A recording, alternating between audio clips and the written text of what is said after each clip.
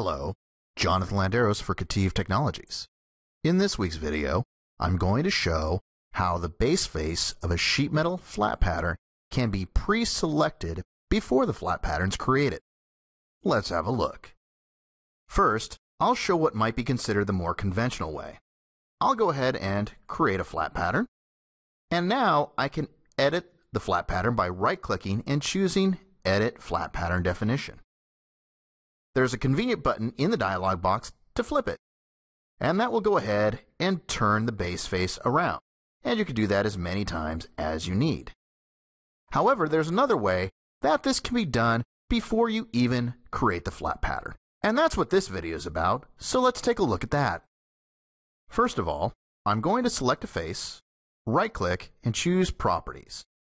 I'll change the color of this face so we can see which face is the one we're looking at. It's going to give us an orientation.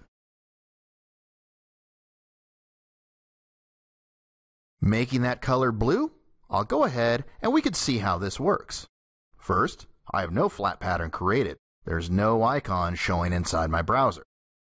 If I rotate the model around and select this back face right here and hit Create Flat Pattern, that will become the base face. You can see because the face is gray and there's no blue face to be found. If I undo this, come back, and now choose the blue face and hit Create Flat Pattern, the blue face now becomes the base face, the one I'm looking at. So that's just a quick way you can control which face faces which direction. Of course, you can always edit the flat pattern and flip the base definition, but this is just another trick you can use. It's short, sweet, and simple, and maybe not quite obvious, but a nice trick to know. That's it for this video. Have a great day.